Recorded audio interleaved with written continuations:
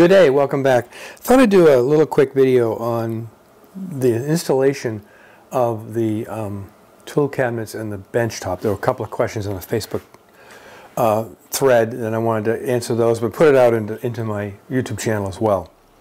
So to repeat, what I have here are two Yukon cabinets from Harbor Freight. You see from this picture they have a wooden top.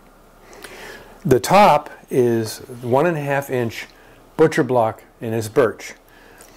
And I didn't need the 25 inches. So see, it was 98 by 25. I didn't need all that, so I cut off down to 8. I cut it down to 8 foot, which is what I wanted here, and I only wanted 22 inches depth here. The tool, the hardware cabinet over there is going to be also 22 inches.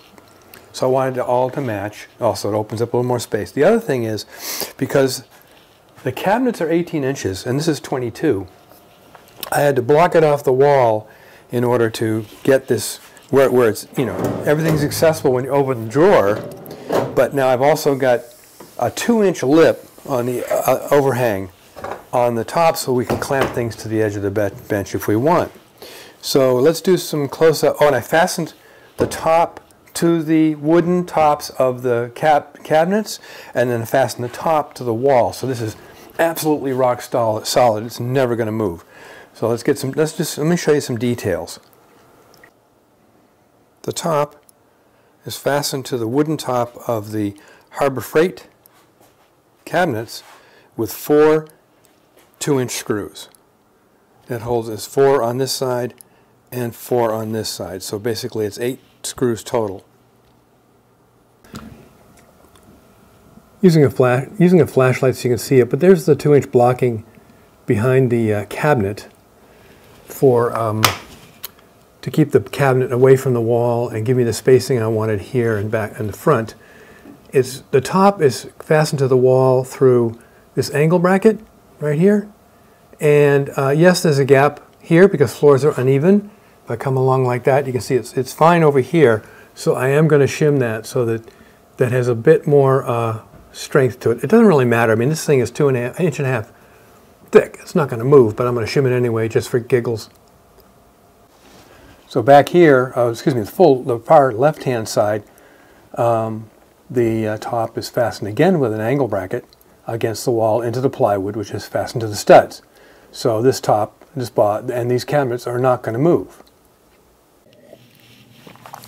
So one of the questions asked was, well, why do you fasten it to each other and fasten the system to the wall when if you left it mobile, it would have greater flexibility? And I agree with that.